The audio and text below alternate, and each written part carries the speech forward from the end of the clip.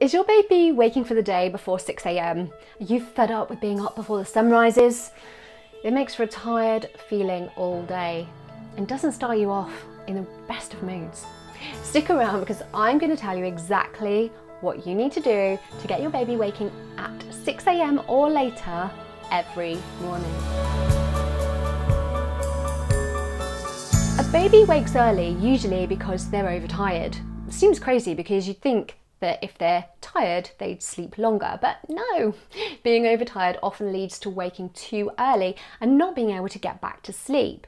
So the first thing you need to do is look at the general schedule and spot why your little one is overtired. Is it lack of daytime sleep?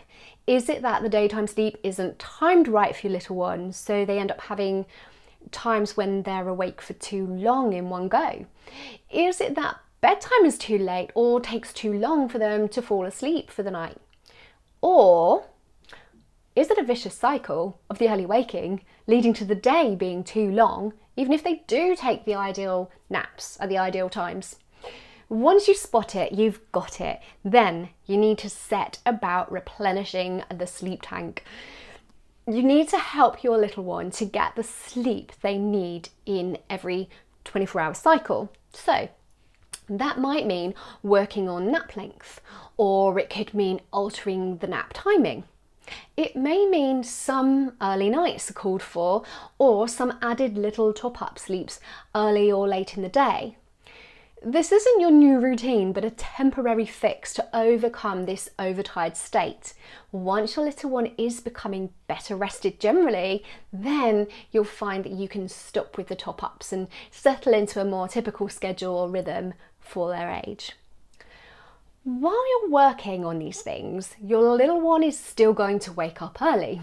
So you need to respond to that early waking in a way that lets them know that it's not time to start the day yet, even though there is little chance they will go back off to sleep. They might, but it's unlikely. But we don't want to ingrain this wake up time into their body clock. So we need to maintain all the nighttime and sleep time atmosphere until at least 6 a.m. Something that can be really helpful from around 20 months is a sleep-wake clock, or you could even use a light timer to trigger when it's morning time. You then teach your little one that when the clock shows it's sleep time or the light is off, that you must lay down and close your eyes until the clock says wake up time or until the light turns on. Then when it does, you can open your eyes and wake up for the day. It's great to role play this with them in like a fun and enthusiastic way so that they can practice, and they can practice showing you that they understand this. The clock or light timer, it's not going to solve the early waking, but it can aid the process really effectively. One word of warning though, only use this if you are completely committed 100% to abide by what the clock says. If you let your little one get up even once when the clock or light is saying it's still sleep time, they will never take it seriously again. It can take a lot of repetition, reminding them every bedtime and every morning about it until you're bored of your own voice, but it definitely helps and gives little ones a focal point or a trigger to help remind them what to do. Of course, babies are too young for a sleep-wake clock, but you could still use the light. It's a good trigger, and just as like a change to their environment to signal night and day. Try to time the wake-up light like a minute or two after they do typically wake up so that they see the difference and what it means. They get up when the light is on. Early waking can be brought on by overtiredness that might have come from a change in their development. It could be naps shifting, it could be sleep needs shifting. It can also crop up after a clock change or being out of that usual routine temporarily.